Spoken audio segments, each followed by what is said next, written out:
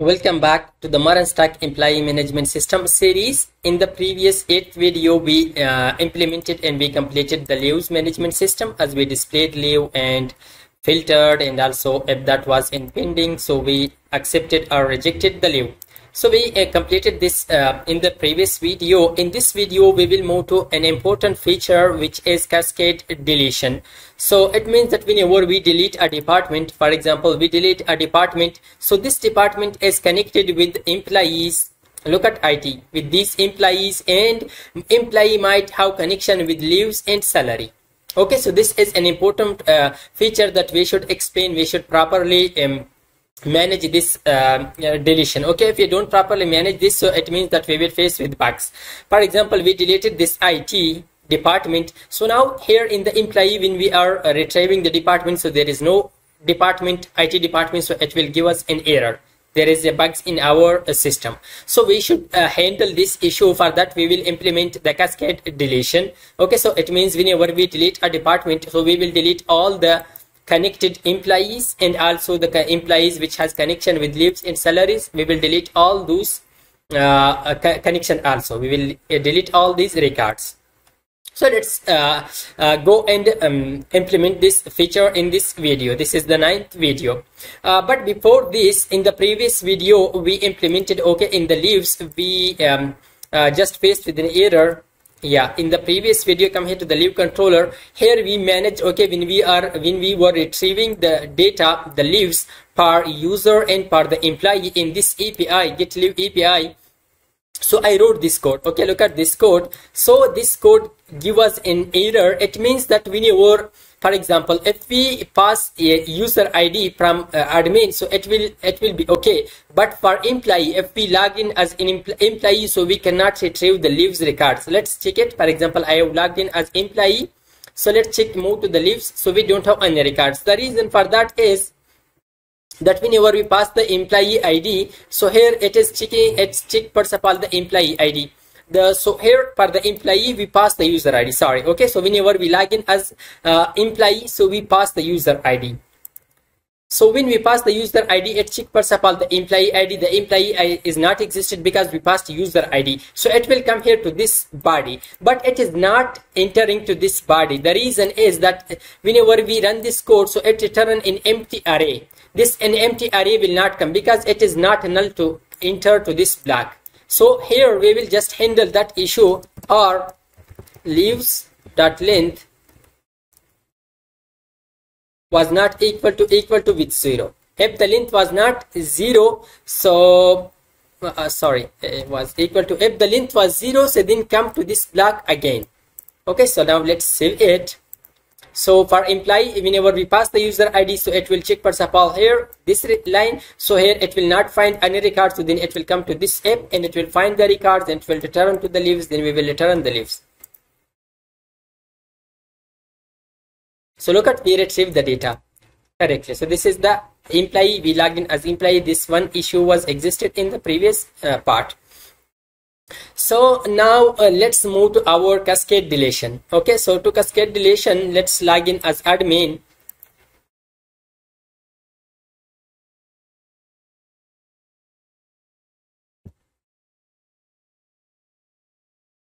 So after logging, come here to the department. For example, I want to delete a department. Come here to the employees.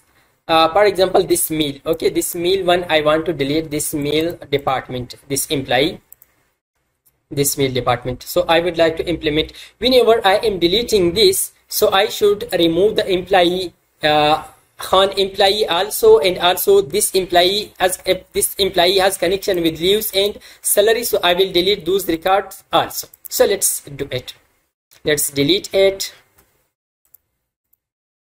So let's move to the department model. So how we can handle the cascade deletion in MongoDB using Mongoose. Come here to the department model. So we will handle that here in this department model. It means that first of all, I will show you the deletion of department. Come here to the department controller.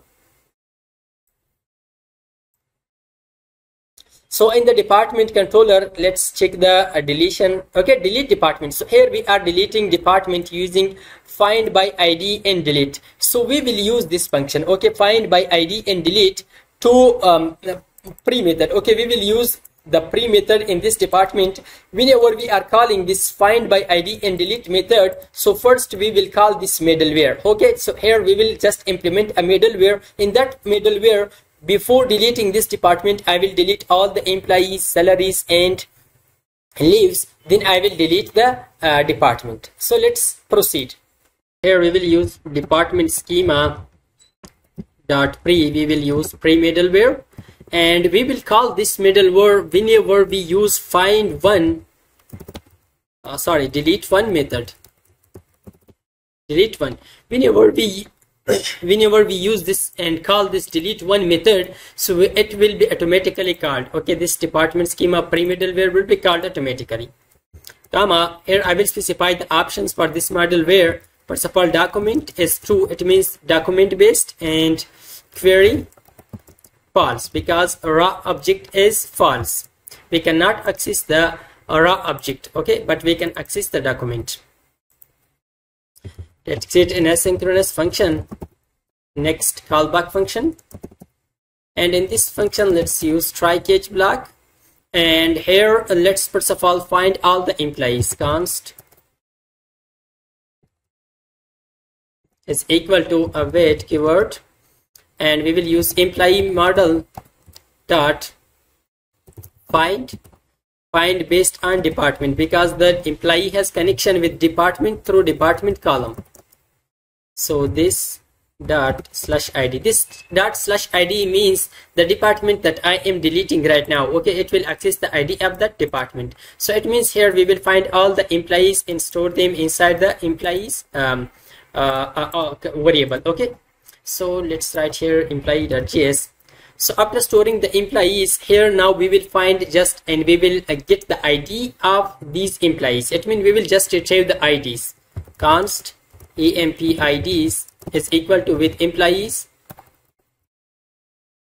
dot map function retrieve emp dot slash id. Just retrieve the ids and store the ids inside emp ids variable. So after storing the ids, and that is an array with us, now let's delete all the employees. Await employee dot delete money. So I would like to delete money employees. So here I will just call department this dot slash id. Okay, the employees which has the department id, delete all those employees. Now let's delete the leaves. Await leave dot delete money. Yeah, to the leaves, now we will for leaves, so we will specify the leave has connection with employee. So we will write like this. Okay, employee id.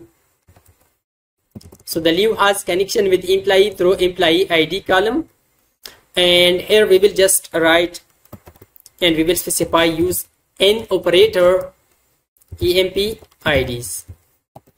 Okay, delete all those leave record which has the id, the employee id, okay, equal to with this array. Okay, if in this array there was an id in this record, so delete that record. It means if leave has the id of these employees that we stored inside this, so delete that. This n means this is an operator, check in this array. And same to this we will use for salary also. Salary dot money. Okay, that is okay. So let's import the salary model also.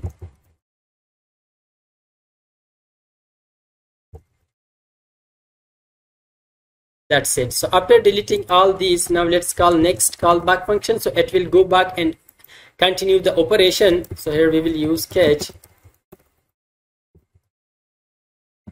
If there was an error, pass that to the next. So this was the operation. Okay, whenever we are deleting the department, so it will call this middleware, and in this middleware we will first of all delete all the employees, then the leave which has connection with that employee, then the salary which has connection with that employee. So now let's go and come here to the department where we are deleting the department. So here we are using find by id and delete method, but instead of this I will first of all use find by id. First of all I will find a department. After finding that, then I will delete that. await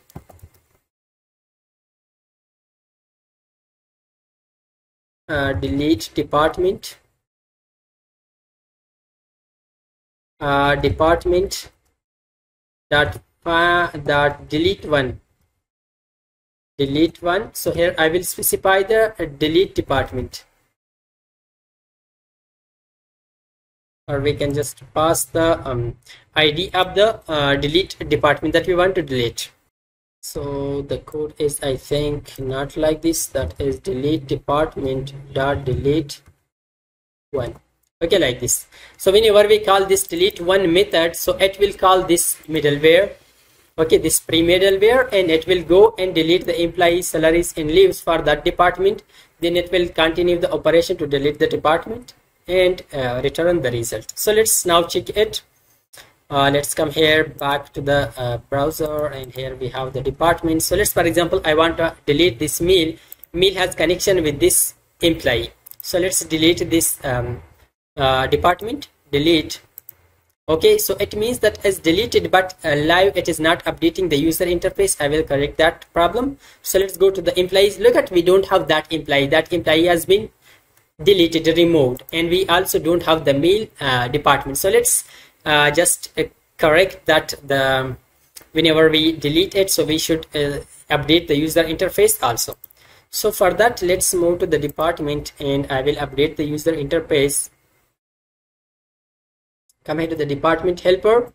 So in the department helper, department buttons, handle delete. Whenever we handle delete,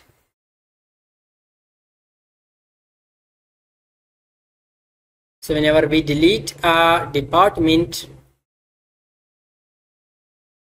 on department delete, I will just call this component on department delete, and I will pass the ID.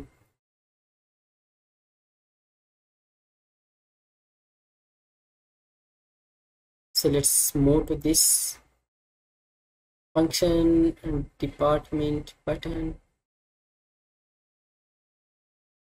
I have passed this on department delete through department. Let's check that. Come here to the departments. Department list. In the department list, we will have that on department delete. That is okay. Data set department. So instead of that, I will just call this one. Okay, Control C and Control V. Okay, the filtered this filter object. Save that, and let's check it now. We have the department, 3 departments, the employees, IT, and logistic. For example, I want to delete the logistic one. And instead of logistic, let's delete this IT one. Okay, Arif, because the Arif has connection with leaves. It has leaves history also, and I think it has the salary history also. Okay, so we would like to remove all these things, because this second Khalil employee doesn't have any leave and leave history and any salary history. It doesn't have the history because there is no record for that. So let's delete the IT department. Come here, and I would like to delete this one. Do you want to delete? Okay, so let's now check. There are no record to display on the departments. So yeah, we have deleted that successfully, the employee, and also if you come here, we don't have any leave records because all leave record has been removed because we don't have any record. So let's why we paste again with this error whenever we delete it. So we didn't see anything on the user interface. So that is the reason of this. Whenever we call set filter department with the data, filter data was not equal to with data, set filter departments is equal to with data. So we can solve that problem whenever we call this on department delete. So let's come here to the department controller, not to the list. Department helper. Let's move to the department helper first of all. Yeah, in the department helper, when we call this on department delete function. So let's remove even the ID. We don't need ID to pass to that. Come here to the department list. Now to this, we don't need to pass the ID and even the asynchronous function, and also remove all these code. And instead of that, I will call this fetch department function. Let's remove this from use effect hook, outside from use effect hook. Okay. Now I will call this fetch departments inside this on department delete. Save that and let's check it now. Come here to the department. Let's add a new department. Our department, let's delete it. Okay, so it will update our user interface live. Come here to the live. Here we paste with an error. We can see the details. Okay, we can edit it. That is okay. But whenever we press salary, we faced with an error. Okay, why? So let's check it. Why it is just there is an error. So whenever we want to see the detail of salary and live. So for preventing this problem, okay, so whenever we face this problem, so I will fix this in 11th video, I think, or 10th video, because this was just about the cascade deletion. This video, in next video, we will fix all the bugs that we are facing and other codes that we need to improve our coding styles, like loading status and other, that we will implement that in the next video. So this was all about the cascade deletion. So thanks for watching.